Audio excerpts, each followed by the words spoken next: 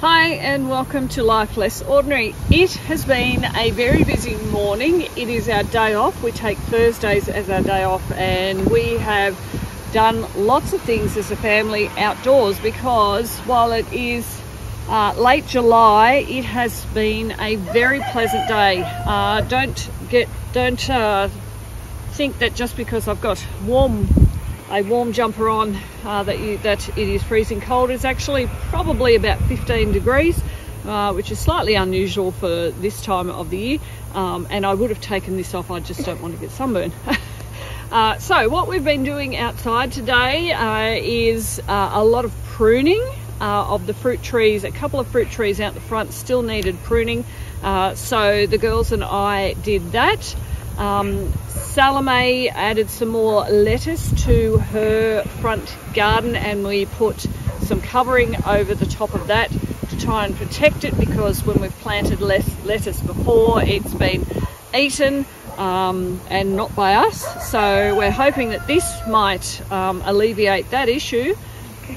Dean has been spending time with Nahum and Simeon, showing them how to use a chainsaw safely, because they've just got a part-time job or a casual job on the weekends working with a property out at Sutton Forest, and they'll be chopping a lot of wood and carting a lot of wood and things on that property. So he's been teaching them how to use the chainsaw safely, and the other thing is we have moved all of the chickens around a little bit, and in doing that we've noticed that there is a lot of wood that needed burning. So Trinity and Tobias have been in charge of getting the bark and little twigs that are just floating around the yard, because we have had some fairly high winds. So they've been in charge of that, and just having a little campfire to burn some of that stuff off. So that's what's kind of been going on around the yard. But what we've also been doing in the potager garden is we have planted some anemones in here, some cream and white anemones in amongst the tulips that are here. Pardon my very filthy fingers, we've just been digging stuff in. And then we just pulled off, there was a few of these, a few of the garlic were actually planted really close together. So we just moved some of those, separated those just a little bit. We are watering because we're not forecast to have rain for a little while, so we've just been doing a little bit of watering. And then the last big thing that we've been doing is in this garden bed. I'll try and lift this up because we are watering it right at the moment. In this garden bed, this is the garden bed that we have been growing the lettuce, but we've actually planted more lettuce out all the way so that it is fully planted out with lettuce to here. So before we had gotten up to here with lettuce, and then when I was at the not the grocery store, we were at the hardware store earlier this morning, and there were actually some lettuce in the hardware store, so I picked up some more of the Diggers Club heirloom and cos lettuce, so that's in there. And Salome's trying to not get soaking wet.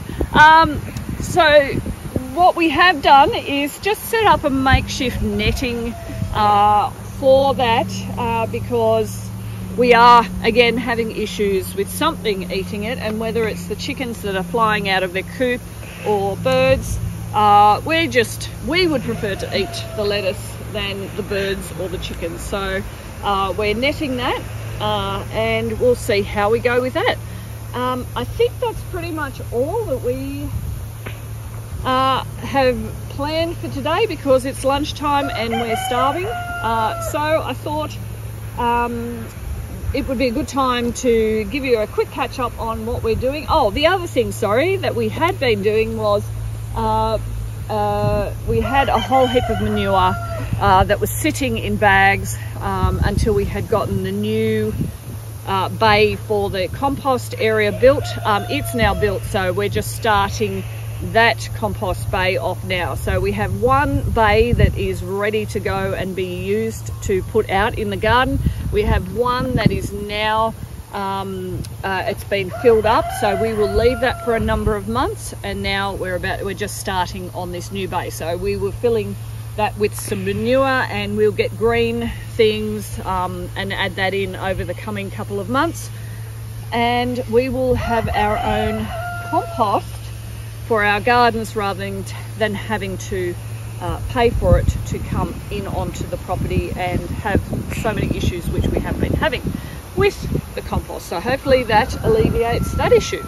So thank you for joining us in our Life Less Ordinary.